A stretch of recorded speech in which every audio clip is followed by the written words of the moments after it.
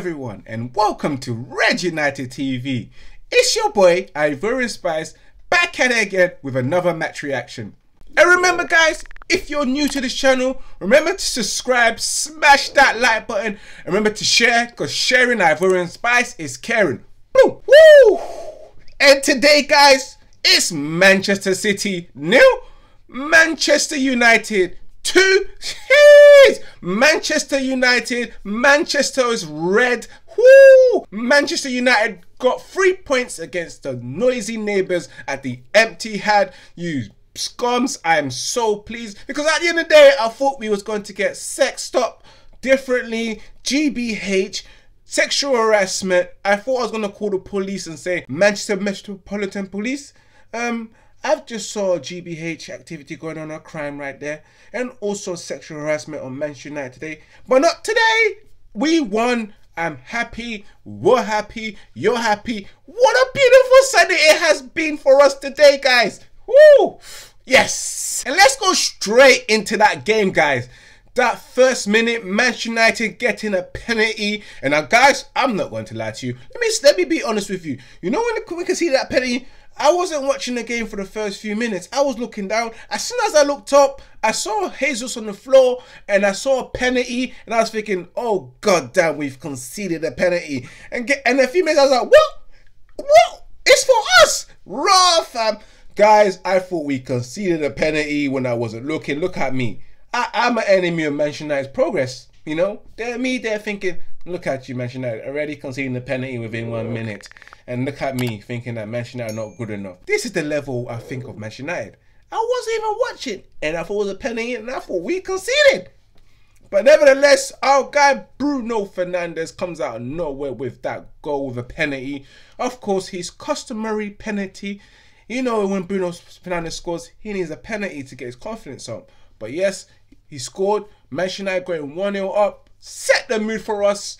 I was loving it for now. And I thought, the first 10-15 minutes, we're looking good. But for how long can that last? And then in 30 minutes, back to reality. Manchester United not being able to do nothing with the ball, of course. Giving it a bit of a Hufflepuff, trying to penetrate against Man City. With Man City, of course, keeping the ball, tippy-tapper, yes, yardie, yardie. Oh, boring football today for them again. As you know, with Manchester City, especially in this game, it was dead, fam. And I was happy that whatever they tried to do never worked. 1-0, half-time, me thinking Manchester United could have done way more with the ball, guys. And I was quite pleased with the first half for what we did for the first 10-15 minutes. Apart from that, the rest, you know what it is. Couldn't keep the ball left. See, Lucas Shaw. Luke Skywalker, the force is with you, my brother. The force has been with this guy for a very long time, and he was excelling today, especially in the left back. He was up and down, causing problems, bombing down forward. Oh, Lucas Shaw, Luke Skywalker, you are so sure these days, my brother. I'm so pleased for Luke Shaw. Scoring the second goal, 1-2 with Marcus Rashford, and then slotting it in, making it 2-0 for Manchester United in the first couple of minutes of that second half. Again, starting the way we started in the first half, in the first couple of minutes. We done the same thing. And Man City never saw it coming, guys. And man, them guys, I'm going to be very honest with you.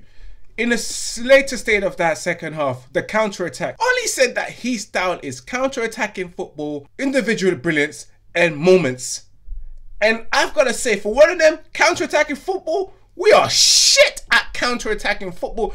We are not the best, and he's shit at coaching these guys at counter-attacking football. Because so many chances, so many opportunities with the right pass. Boy, oh boy, we just do the wrong thing. And if that's on him again, we're shit. We're shit at whatever we're trying to do. We're the worst at it. And I don't like what I don't like. Full time, Manchester United winning 2-0. Manchester United breaking Manchester City's 21-game win runs. Thank you. You deserve that. If it had to be somebody, why would it not be us? Why should it not? And we did it today. Manchester United holics, my Manchester United fans, overall, I thought that we did well in certain moments. Of course, we are Moments FC, Highlight FC. You'll be better off watching the highlights for this game, because majority of the times it was Man City with the ball. And if you wanted to see the best of us, highlights would be the best way to see the best of us and think for yourself that, oh, we played well today. But we didn't. At times, we did not. Man of the match has to be Luke Shaw for me today. My man of the match, Luke Shaw. The force is always with him. He has been Shaw for a very long time. Bombing forward today, just aggressively. Getting involved with the play. So at times, you know, I know you were bursting down and you didn't know who to pass to. But that's not your fault, bruv. You just got a coach that doesn't know how to teach you how to get forward and make the right passes. Especially when we're counter-attacking as well. So it's not your fault, Luke Shaw. Luke Skywalker, it ain't your fault. Because the force is with you, my brother.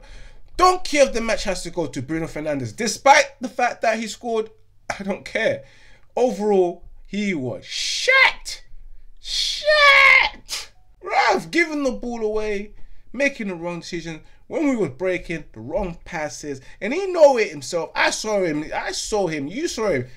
Damn, man, I should have done better. Exactly, he should have done better in many situations. Bruno Fernandes, donkey of the match. You cannot get at me. Do not get at me, guys. Manchester United fans, enjoy it. It's a Sunday. It's a good Sunday. It's been blessed. It's been the best Sunday of the longest time for us because last Sunday was shit.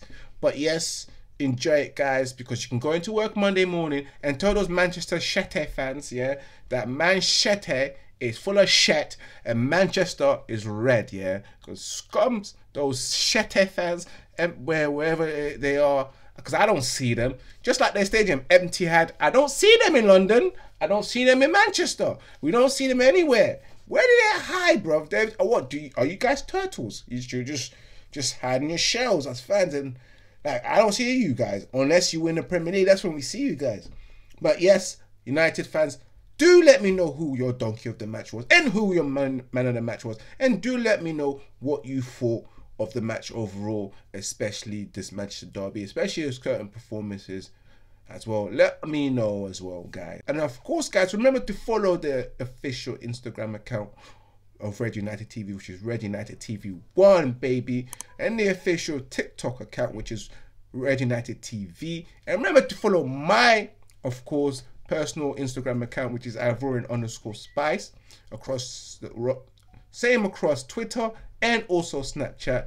And as always, remember to subscribe, smash that like button, guys. Remember to share, because sharing Ivorian Spice is caring. Remember, ladies, remember to share this link to your man, your ex as well, and let them know that you found someone that does it way better than them with that link.